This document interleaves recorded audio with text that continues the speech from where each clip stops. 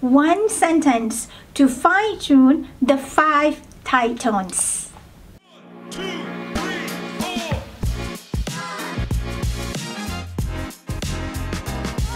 There are 5 words in this sentence. คุณปู่ไม่รู้หรือ คุณปู่ไม่รู้หรือ คุณ is in mid-tone. So whenever you pronounce any words in mid-tone, do not force anything in your mouth. Pronounce it casually. And when you pronounce it in mid-tone, and then at the end of the sound, push it down. Push the air down. Do not raise the tone at the end. I do not mean that at the end of the word to go low tone. No, they are different. So when it's mid-tone, go in the mid-tone. At the end of the sound, put it down. So คุณคุณ it's not คุณ it's not คุณ no, not at all คุณคุณคุณ like this.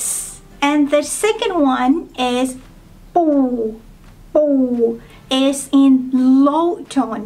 So when you pronounce low tone, push the tone down immediately. Again, do not raise the tone before going down.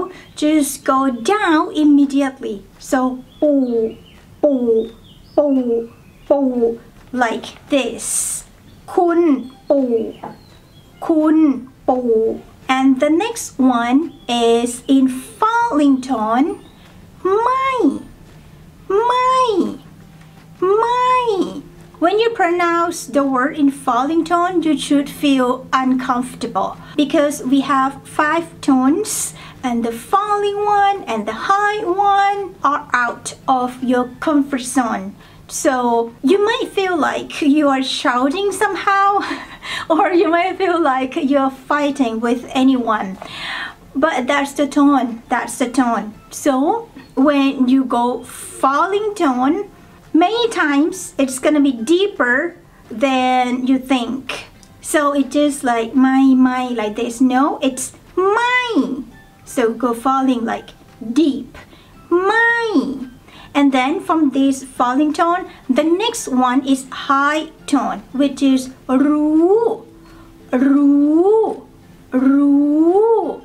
So when you practice the falling, which is kind of like the South Pole, and then immediately go to the North Pole, which is high tone, it's gonna be ไม่รู้ไม่รู้. And then the last one is the rising tone. หรือหรือคุณปู่ไม่รู้หรือ คุณ is Mr. or if we want to be polite, we are gonna add คุณ before the name or before calling anyone. ปู่ is grandpa. ไม่ means no or not or doesn't, don't or didn't. รู้ means to know. หรือ is a question word, means or not or are you, do you, did you. คุณปู่ไม่รู้หรือ doesn't grandpa know. So practice this sentence, just 5 words in 5 tones. คุณปู่ไม่รู้หรือ